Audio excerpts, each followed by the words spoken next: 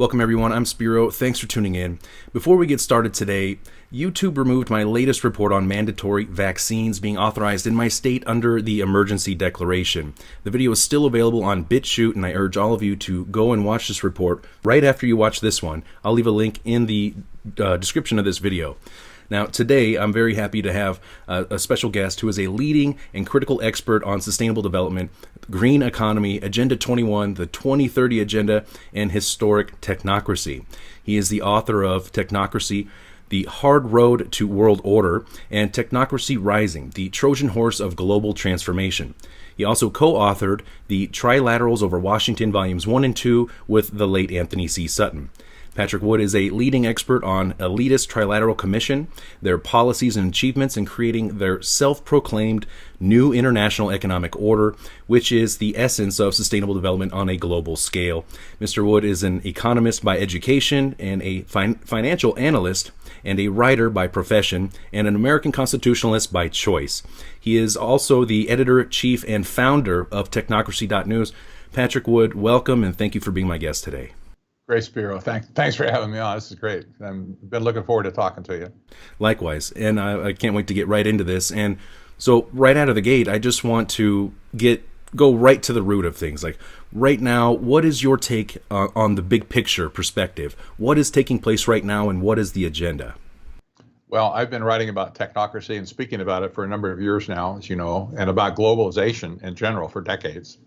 The thing that I talk about most is technocracy right now, because I believe that is and has been the major thread of history leading up to where we are today.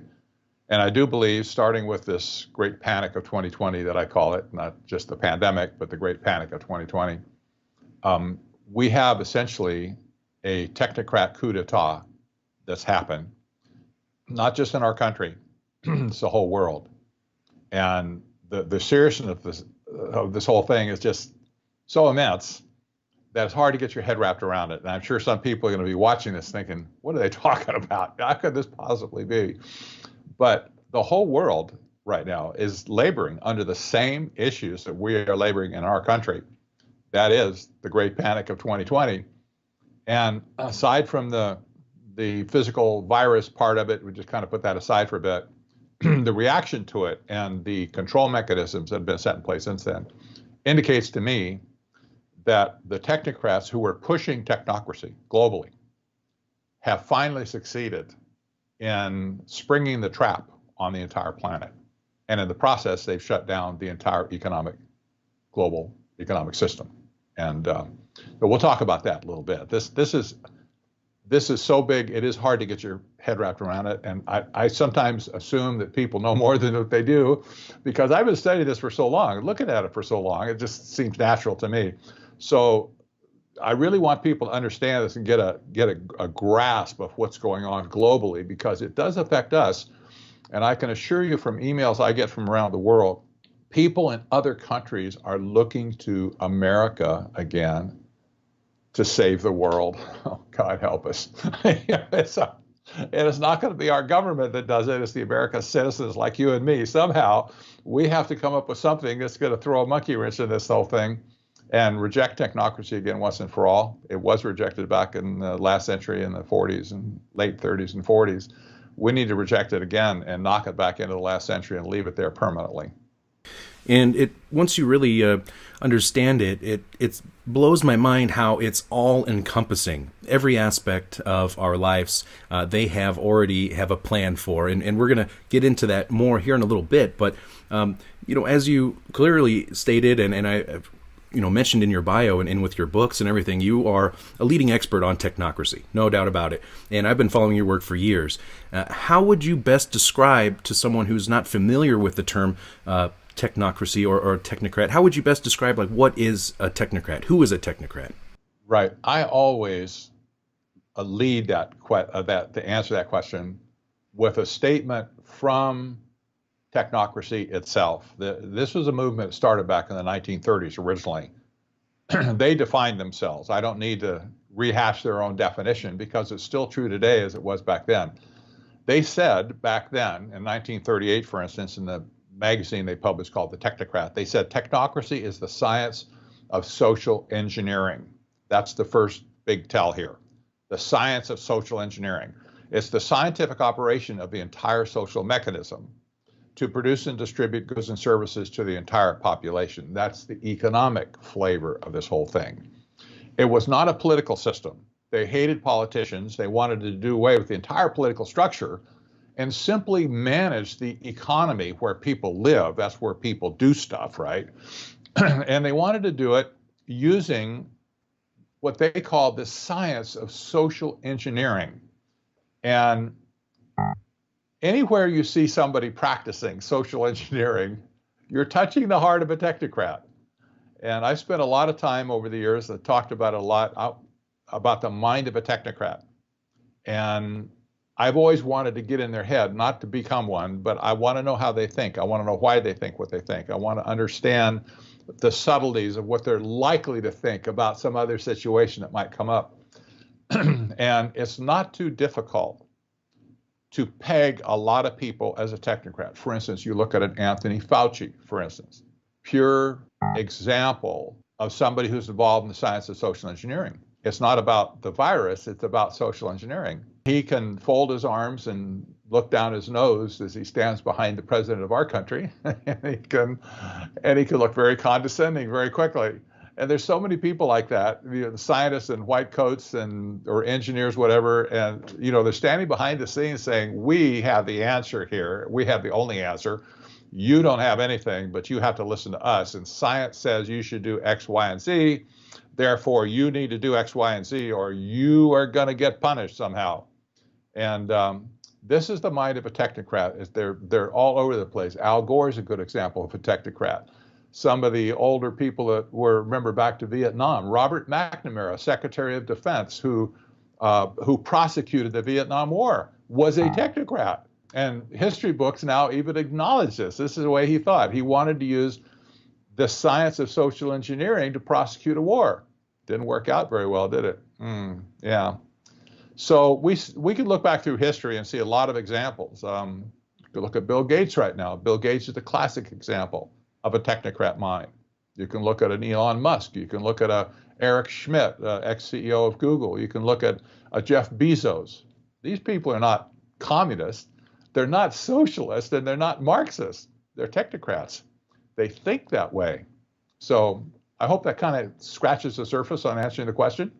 I think so, and it's really important to understand that the social engineers are the ones trying to shape our perception of reality. So trying to understand, get into the mind, as any good investigator would do, is really important, because you can guarantee that they have been gathering every piece of information and data about you and the collective, everybody that they can, so they can it'll help with them to reshape society in the image that they see fit, and they make these decisions for us. It's not, we don't have a say in this. Doesn't matter if you're a taxpayer or not. So this is an incredibly important right now, because we have seen their agenda go into high gear ever since, you said 2020, the great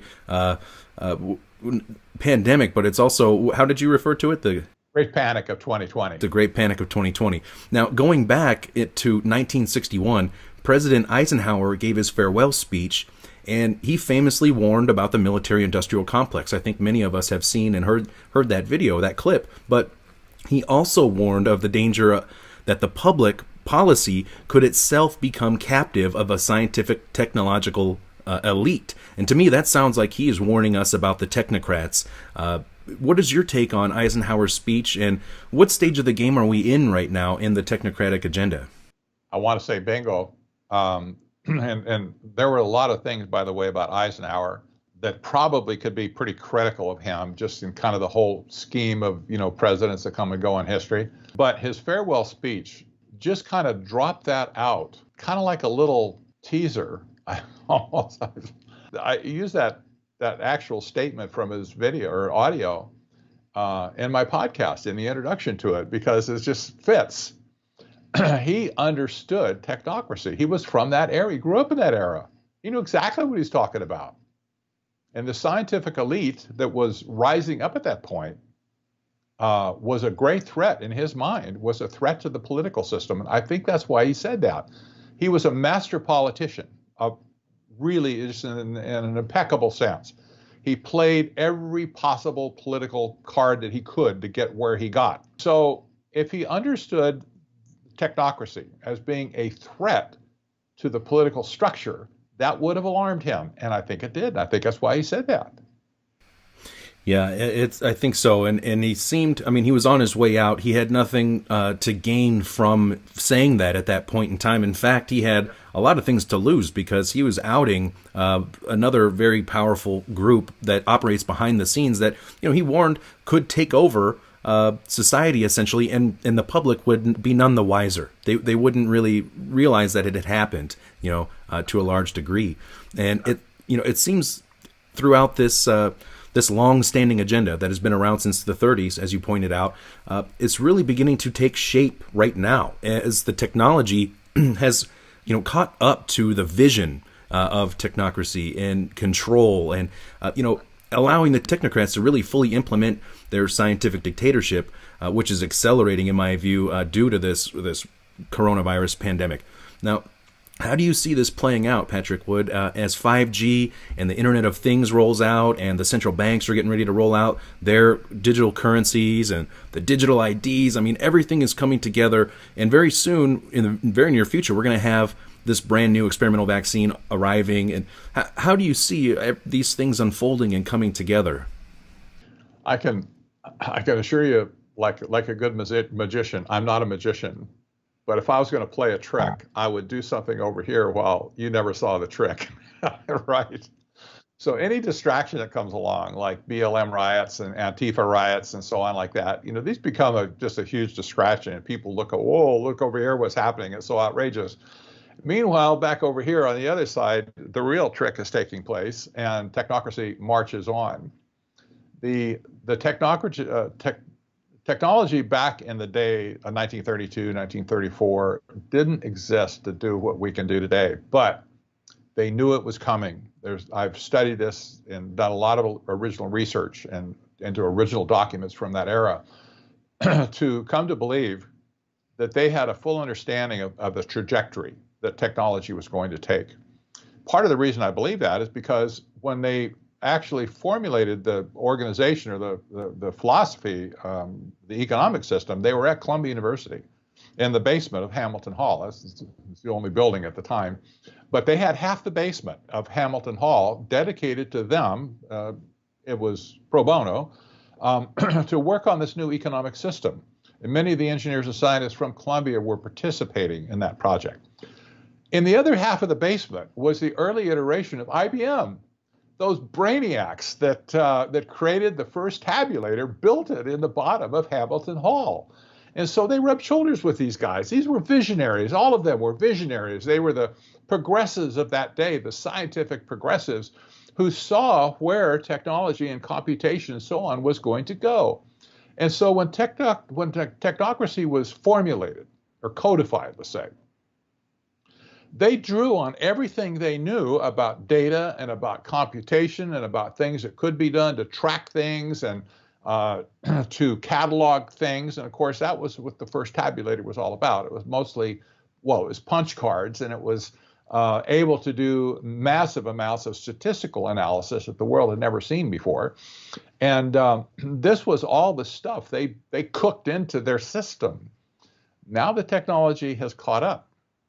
Now they're able to do the things they only dreamed about back in 1932 plus.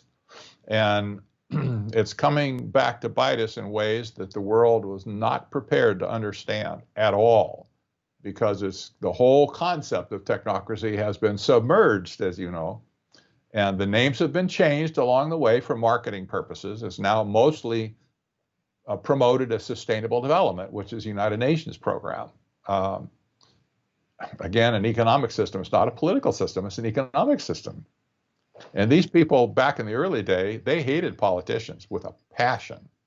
And they wanted, in fact, they called on Roosevelt, who was just coming in 1933, to declare himself dictator, dismiss all of the politicians in Washington, D.C., and simply implement technocracy. That's what they wanted. glad he didn't take him up on it. We wouldn't be having this conversation today. But here we are, and now these people are coming back as a group to reassert themselves on society, taking control of society to create a scientific dictatorship, and that's exactly where we're going. And, speaking of the United Nations, we hear them often talking about bioethics and even biodiversity, and you've been talking about bioethics over on your channel. And can you please explain the significance behind this, and, how does population control / eugenics fit into this agenda on a greater scale? The concept of bioethics, I realize, is really difficult for a lot of people to understand until it really kind of bites them directly. It has to do with the ethics of the treatment of your body, of your biological condition. And you say, well, why is that an issue? I'll give you a personal story of why it's an issue with me. My mother grew up. She was born, I think, in 1924, something like that. And she grew up in Northern California in a day when the eugenics movement was just going crazy. Mostly centered at Berkeley, by the way, University of Cal Berkeley. And all of the upper crust of people in the Bay Area were all into eugenics. And there was a lot of stuff going on that would just amaze you today, like forced sterilization, for instance. If somebody believed that their germline, their gene line was defective somehow, that they would produce people that didn't measure up for society, why, they should be sterilized. And if they didn't want to be sterilized, they should be sterilized anyway. What the heck? So my grandmother, who was all into that sort of stuff, she believed those people at Berkeley. She had a son, firstborn, who was, as it turns out, mentally retarded, and had developed about sixth grade, something like that. Maybe, I don't know, less than that actually. But then she had a daughter, and that would have been his younger sister. Well, they believed that the son was genetically bad. Therefore, they reasoned that it probably will skip a generation, which means that my mother didn't have it, but my mother probably would have children that would be like him. So they said, you need to take your daughter down and get her sterilized. And they did. They took her down, basically screaming and kicking, to a hospital in the Bay Area, put her on a table, and they cut her fallopian tubes, and she was sterilized for life. She wasn't very pleased about that. You can imagine. That's not the thing that you expect your mother to do to you. And years later, another doctor examined this guy, her older brother, and determined he wasn't genetically retarded at all. But when he was born, the umbilical cord was wrapped around his neck, and he suffered oxygen deprivation. Okay. Well, anyway, my mother could never have children. She got married. She was still very angry about not being able to have children. And that was just after the war. And a boat came over from Holland, where my birth mother was pregnant all the way over on the ship, gave birth immediately coming off the ship, and gave me up for adoption. And I happened to be adopted into this family who my mother, my adoptive mother, was forcibly sterilized by the eugenics program, these nutcakes in Northern California. And that program was not disbanded until the mid-1960s. It's like you would think after Hitler and after World War II that they would have just said, guys, you're all under arrest or something, and just shut it down. They didn't. And it took all that time for activists to get it shut down in California. And there's some other states, too, that had a eugenics program like that. This is the insanity of eugenics. And that, remember, the reason I tell a story is that was back in the day, in 1932, in that era, just right after, maybe it was the late 30s, that my mother was sterilized. That was right when technocracy was in its heyday. And these people didn't write about it, but they wrote about the human condition. They wrote about the science of social engineering, and the bioethics of that included your body and what they would do to you.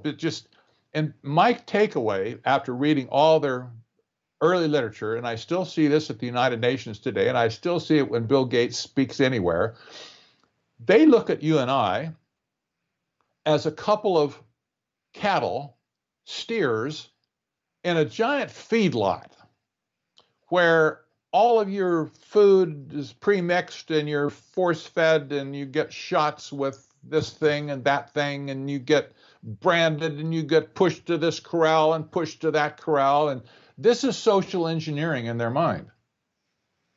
This is why it's just absolutely so deadly today. You look at the bioethics movement right now. This is just a continuation of what's been going on for almost 100 years. These people have not changed.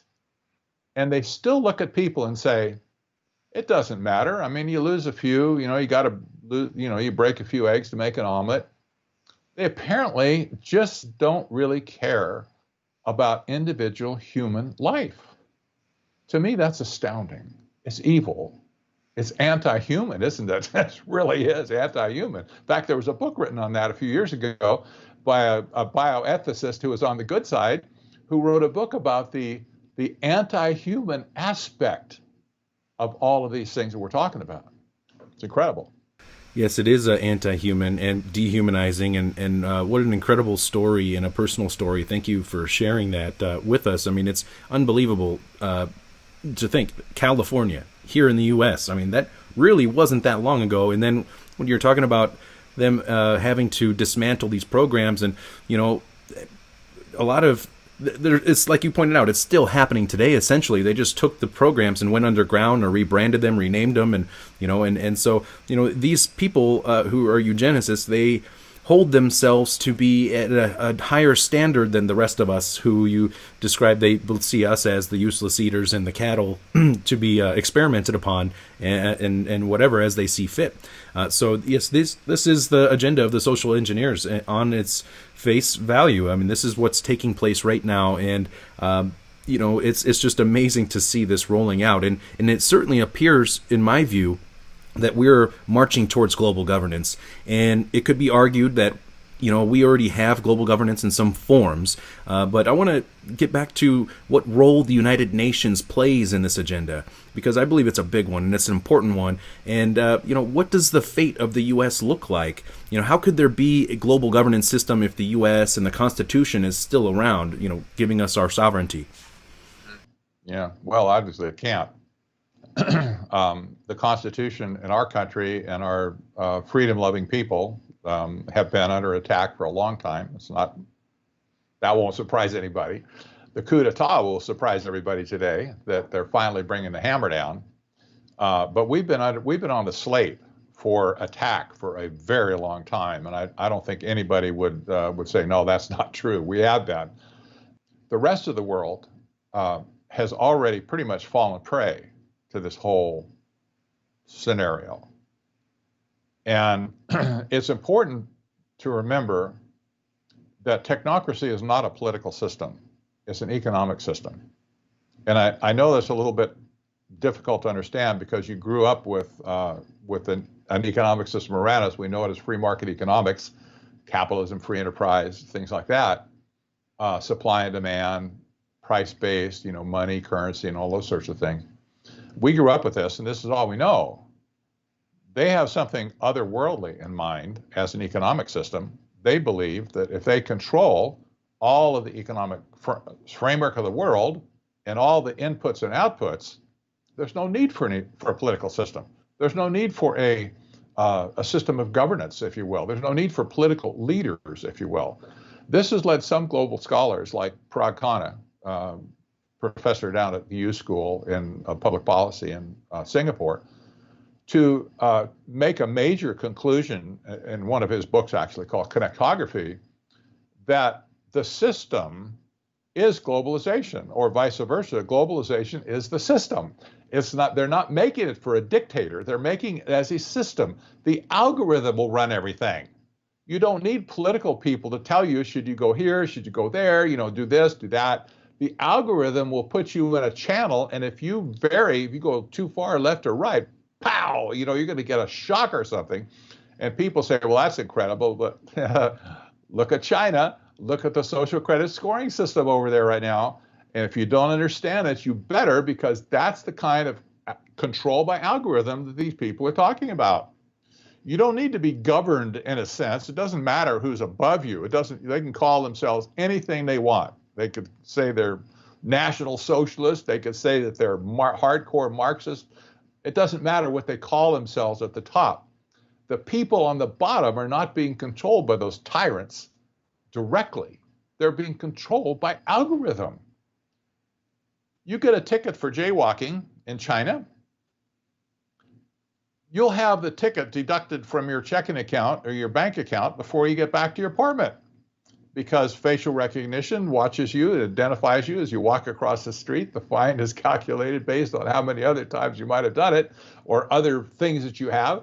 And they just go ahead, you're guilty, we've got you on tape. Bang, you know, there's 50 yuan or something coming out of your bank account.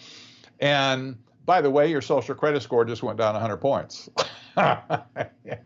And oh, you get a notice in a few days that you have to move out of the apartment that you're in because you're not qualified for that apartment anymore. Your social credit score is too low. You go, oh no, where am I going to live? And then you get a notice you can't go to that school. You're kicked out of the school you're in because, you know, that school is reserved for good little citizens that don't jaywalk. Yeah, you get the picture. This is not. It doesn't matter whether there's a committee anywhere. There aren't any committees, really. Once the algorithm's in place, it's push the button or, you know, click run program, and there you go. And it happens.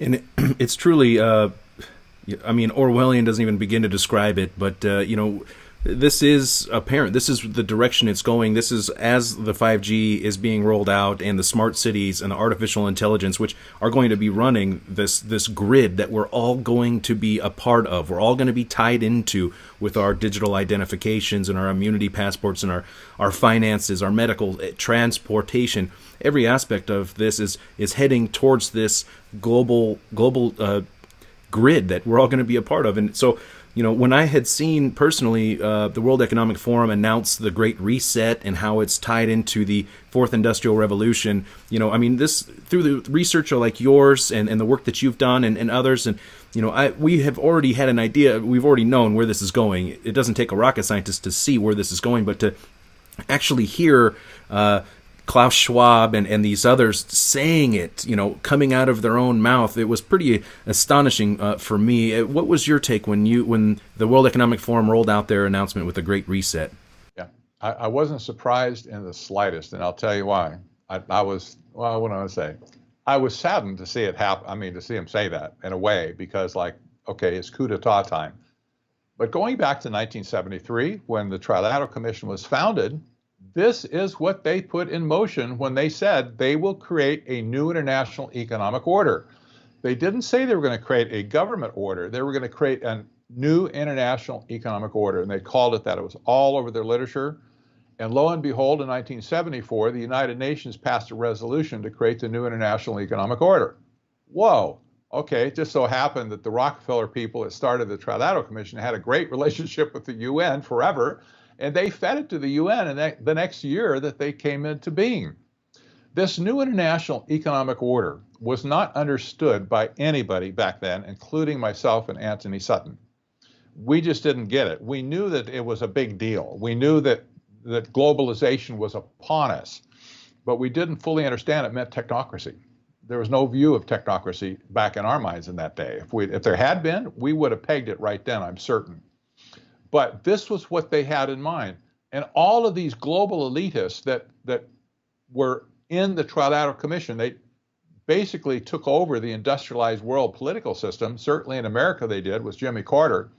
It wasn't that they wanted political power. And I've demonstrated this in my books and my papers and so on ever since. What they were after was control over the economic engine of the world, which was clearly represented by the United States at that time. We were the big kingpins. And so 8 out of 10, for instance, of the World Bank directors after that time were all members of the Trilateral Commission. Lo and behold, the World Bank, well, the President of the United States appoints the World Bank president. That's the way it is. And you had the same thing with the U.S. trade representatives. Something like 9 out of 12 of subsequent U.S. trade representatives that have written all these cockeyed treaties since 1933, they were members of the Trilateral Commission. It wasn't about getting the presidency. It wasn't about getting the EPA or some other agency under the control. They wanted control of the global economic system so that they could create a new international economic order. What I'm documenting in my work today is they had in mind back then, and forevermore have had in mind, technocracy. This was the economic system that they were after. It's the only economic system, by the way, in the course of all of history that has been an alternative economic system to free enterprise. That has always been the type of economic system the world has labored under. Technocracy is new, it's otherworldly. And once they saw the possibilities of what it could do for them, they began to put it all into play. And one of the very first things they did, by the way, Zbigniew Brzezinski, a co-founder of the Trilateral Commission and worked for Jimmy Carter, he called up Chairman Deng in China and said, come on over, Chairman. We're going to have a nice little get together and we're going to bring you back into the global economic stage. And they taught China not capitalism. They taught China not free enterprise. They taught China technocracy. And that's why China is where it is today. And it's been identified by the global elite, by the way, as a technocracy. Not my words. I didn't make that analysis. The global elite themselves have said it. So now Klaus Schwab comes out and says, it's time for the big reset. And I'm thinking, okay, we knew it was coming, Klaus. We knew that you were behind it. You were part of that big clique, the global elite clique. You're just telling us what we should have already known. And I dare say, if my co-author Anthony Sutton were alive today, people have asked me this, what do you think Sutton would say? He would get up on a stage and he wasn't a man of a lot of words, by the way. He's really an academic. He'd get up on a stage and he'd say about 5 words, maybe just 4. He would say, I told you so. And he'd walk off the stage. Yes. I mean, the timing, yes, absolutely right. I mean, when this falls into the problem reaction solution Hegelian dialectic to a T. I mean, with this whole crisis being facilitated the way it has been, and with the numbers being inflated, and to instill the fear and all of the videos coming out of China that shocked the world and everything, and then it crippled the global economic system, and we knew that this current system was unsustainable and that something was going to have to come and replace that. And this was by design. And of course, it's not going to be the central bankers who take responsibility because they're involved in the corrupt system. They're the ones, and the governments aren't going to take responsibility. So lo and behold, enters the well-timed crisis that will take the fall, burn down the current system, and then out of the ashes roll out this new economic system, the Great Reset. But it's amazing to see all of the other aspects that are being rushed through, how it's going to transform every aspect of our life, from education to our finances to health, medicine. I mean, it's absolutely unbelievable to see it rolling out, because we've been talking about this for so long. It's coming, it's coming. Well, it's here. It's here. And, Mr. Wood, I wanted to get your take on solutions. What can people do to, even resist locally and identify the problems locally? Do you have any input on that? Well, I sure do. A few years ago, I founded a nonprofit organization called Citizens for Free Speech. It's citizensforfreespeech.org. Surprise. I would encourage people to go there, because what we're talking about today in America for the destruction of our Constitution, the first thing it has to go is the First Amendment.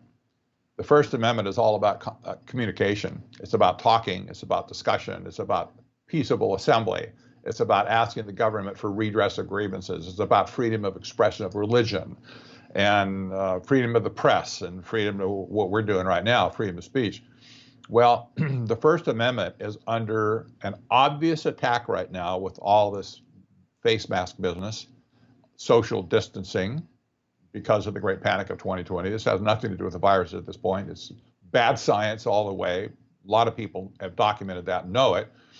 But it's been politicized, it's been weaponized against the people to create a system of control, a system of submission, if you will, to wear these masks and to break down the will of the people for any further things that they want to do along the way. We know that mandated vaccinations are coming soon too.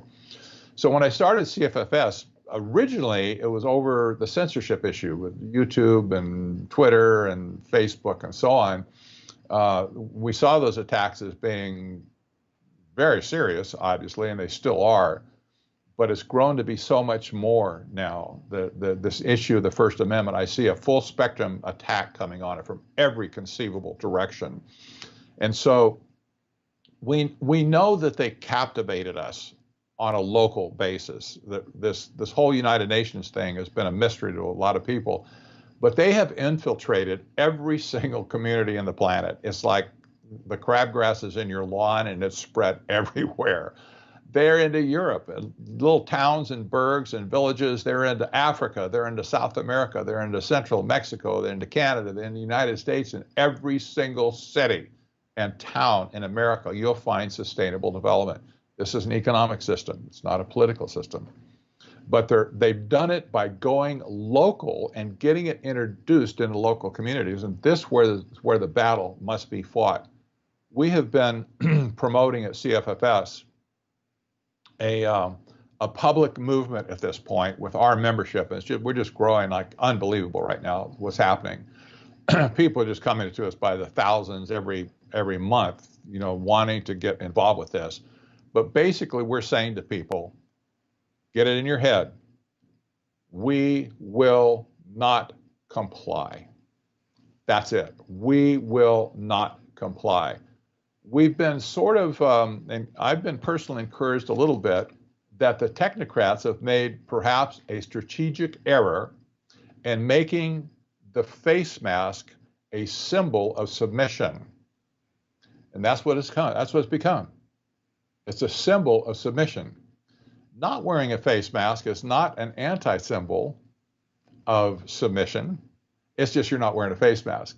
And that gives every Karen in the world the right to come up and start hollering at you. You selfish bum, you creep, you're hurting everybody's health, that sort of thing. A lot of people know what I'm talking about since they've had, maybe experienced that. But we've come up with a system, not a system. We've come up with a card that we're sending out to people that says, we won't wear a face mask, period. We will not comply. And this is just a statement that a lot of people can make totally legitimately. Wearing a face mask poses a serious health risk to me, and I won't do it. Here's the issue. What's wrong with me is none of your business. I don't need to tell you what's wrong with me. And people are using these cards around the country to the point where it's becoming a symbol of we will not comply, and a symbol, an anti-symbol, if you will, against wearing a face mask. This is one of the greatest opportunities Americans have to do something tangible across not just the local community, but across the whole nation, because the symbology of it is all these little towns, all these cities, people everywhere are doing it locally. That's where you have to get access to stores and to, services and stuff. But they're also doing it nationally to send the message up the food chain. We will not comply. Let them figure that one out. We will not comply with your plans. We will not be socially engineered. We will not be manipulated into, scrambling our mind into making us instruments of fear. We simply not going to play ball with you. I see this as being a great opportunity for us that we haven't seen in 50 years to really get enough Americans involved to make a huge national stink and a huge local stink as well. Well, yeah, absolutely. Civil disobedience is a very powerful and nonviolent tool at our disposal. I think this is the most important time of our lives right now, as we're in the middle of a major transition taking place that's going to affect everybody. I mean, I think one good thing that has come out of this whole pandemic crisis or panic is that it has forced people to kind of become aware of what is taking place, because it's now directly affecting their lives. And so they're starting to look around and see what's going on. But Patrick Wood, I just wanted to ask you if you had any final points that you would like to share with us today. Well, I think I just probably would, encourage people to do some reading, to do some research. There's lots of material that's good material. On the internet. I've got a lot on my website, technocracy.news. And, I would just encourage people to start getting up to speed on what's really going on. I hope they see the bigger picture. At CFFS, for instance, I don't care if somebody understands everything you and I might understand. maybe they've just kind of gotten their first glimpse of what, like, I don't like what's going on here. I need to do something. And they don't have a clue yet what's going on. Well, we need to welcome and embrace those people and say, you know what, we have answers. We have things that we can help you with. And then maybe some of those, not all, they'll get educated and they'll become, like warriors, if you will, info warriors. That would be nice. That's not going to be everybody. A lot of people just want to know that they're safe, that they're not scared. And I talked to a lady up here in Mesa not too long ago. She wanted a card, and she got my phone number. She called me up. She's a nice lady. I think she said she's 72 years old. She's hiding out. She has a townhouse in a gated community. She's hiding out. She's scared to death to go out, Spiro. She says, I'm just frightened to death. She says, I forget what it was. She has something wrong with her lungs. She says, I can't wear a mask. I have a dog, and I can't, I'm afraid to walk my dog. What if a policeman sees me on the street? And you're supposed to wear one up here when you're on the street in Maricopa County. What if a policeman sees me and arrests me? I'm afraid to go to the store to get food. What if they won't let me in? Or what if they just, make me feel so bad I just can't, and she is frozen in fear, locked up behind an iron gate and under kind of a self-imposed house arrest because she is scared to death. This is not the America we want to live in. I'm sorry. This is just not the America we want to live in.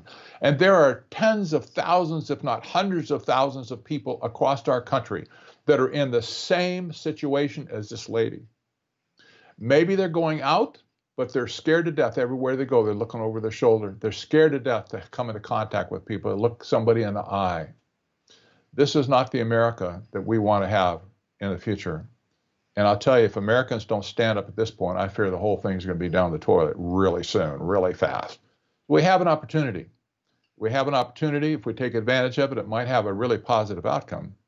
If we don't take advantage of it, I can tell you where the outcome's going. We said it for 45 years now.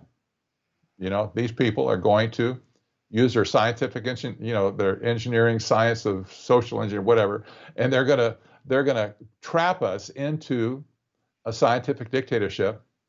And I have to say, even the author of Brave New World, Aldous Huxley, said there's no good reason ever to escape from scientific dictatorship. He was right.